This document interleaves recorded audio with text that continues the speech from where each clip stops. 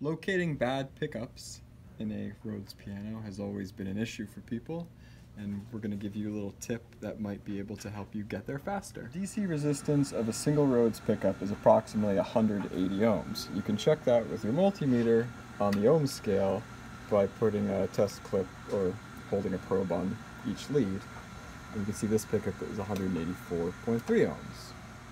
The pickups are wired in a series parallel arrangement that includes parallel groups of various numbers of pickups. You'll note here we've separated out the groups to show you. So on an 88 note piano, the first parallel group is of 2, and you'll see that all the way through here there are groups of 2 pickups. Then it's a group of 3 pickups, 3 going this way. Then you have groups of 3 all the way down until the split point where the treble section split point is. Then you have a group of 3, and you have 1, 2, 3 groups of 2, and then you have 1, 2, 3, 4 single pickups. On a 73 note piano, it's a little bit easier. Your first group is 4 pickups, and again it's 1 pickup, 2 pickup, 3 pickup, 4 pickups, and then you have a split point, which is the series circuit connection. And then the rest of the piano is groups of 3, all the way down until the end.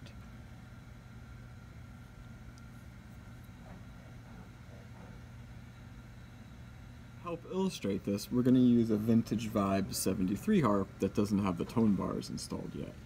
So what you'll see here is 1 pickup, 2 pickup, 3 pickup, 4 pickups, and then there's a split. So this is a parallel grouping of 4 pickups. After that split point, we go across here, and we have 1 pickup, 2 pickups, 3 pickups. Then there's another split point. So this is the series connection for this set of 3 pickups. As we've already mentioned, the DC resistance for a single Rhodes pickup is approximately 180 ohms. We've also discussed the series parallel arrangement. But what is the parallel resistance of pickups? There's a formula for DC parallel resistance which we're showing you here. But we've done the math for you to make things a little bit easier. So 2 pickups in parallel would measure 90 ohms, 3 pickups 60 ohms, and 4 pickups 45 ohms. Keep in mind these are approximates. Now we're going to demonstrate measuring the resistance of parallel groups of pickups. We'll start with the group of 4 at the beginning of a 73 note piano. So 1 probe on one side of the group of 4, and then the other probe on the other side. And we'll check the resistance on our meter. We'll see that it's 47.1 ohms, which is pretty close to 45 ohms. Now we'll move over to the next grouping, which is a group of 3. So again, we're going to jump over the gap, and then we're going to put our meter across those leads. And this will be 1, 2, and 3 pickups. And if we check, we have a DC resistance of 62.2 ohms. Again, very close to 60 ohms. I will show you a group of 2 on a Rhodes 88 note piano. We're in the treble section after the split, and we'll see that right here there's a grouping of 2. So we'll put 1 probe here and 1 probe here. And we'll see that we get a DC resistance of 88.1 ohms, which is really close to 90. Now we'll move down to where it turns into single pickups.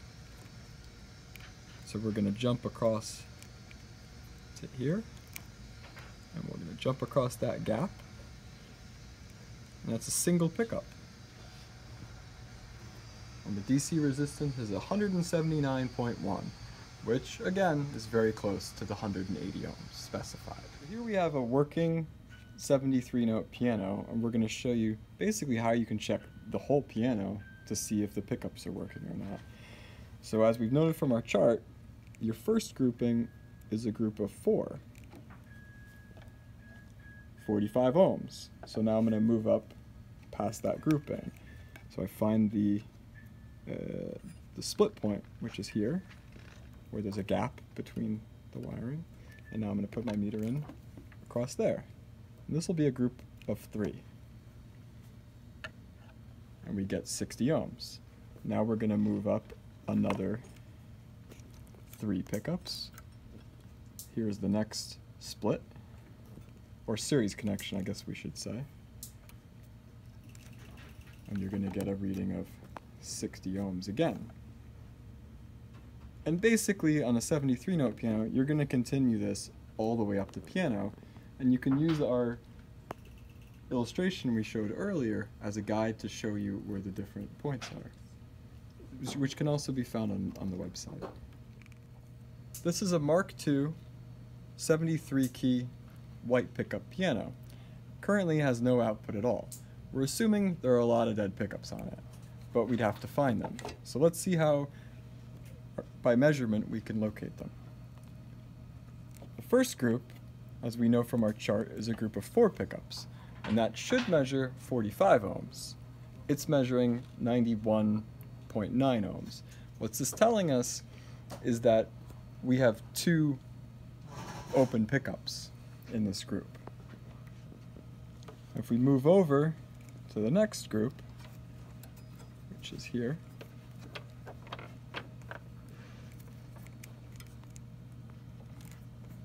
this is a group of 3, which should read 60 ohms.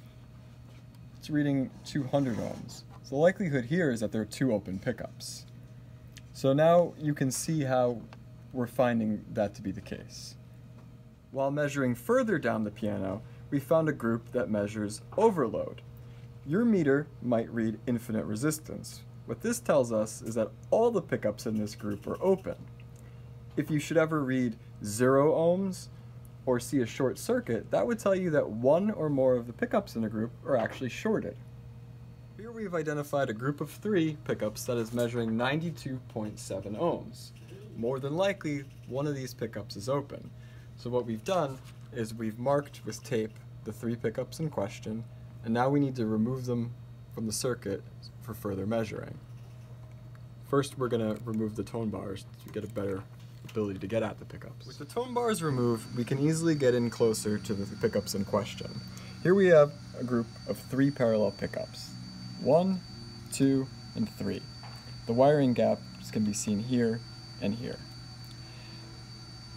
If you remember, this group gave us a DC resistance reading of roughly 90 ohms, which tells us that one of these pickups is likely open.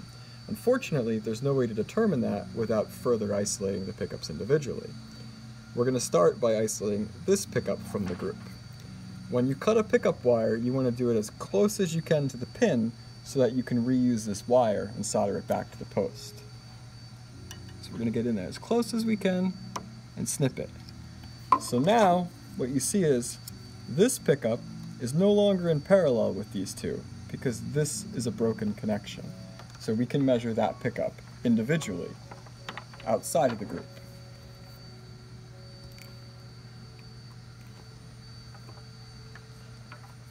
And wouldn't you have it that we have a DC resistance that's giving us an open reading. It tells us this pickup's open.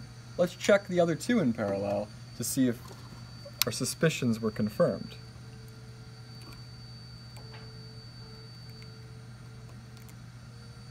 And a reading of 92.7 is right on the money. So we found our bad pickup. Let's say that hadn't been the case, and the reading across this pickup was 180 ohms. That would have told us that we have to go further. The easiest way to do that at that point, you just have to isolate these 2 pickups. So again, as close as you can to the pin, clip that off. Now all 3 pickups are isolated. So when we check the center pickup, we get a reading of 184 ohms, which is extremely close to the 180. And then when we move over to the last pickup,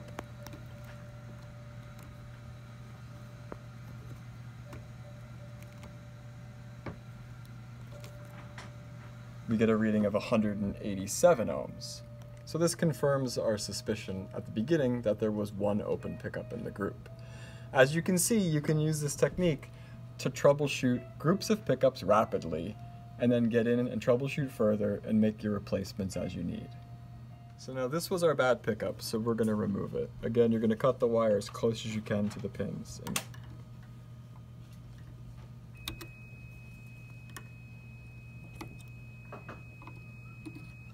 remove that pickup.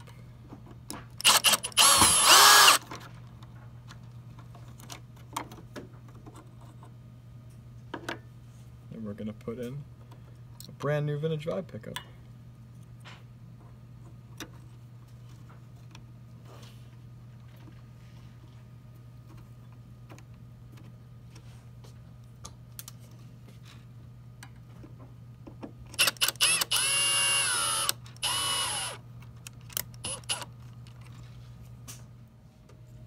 So we've installed the new pickup and resoldered the wires.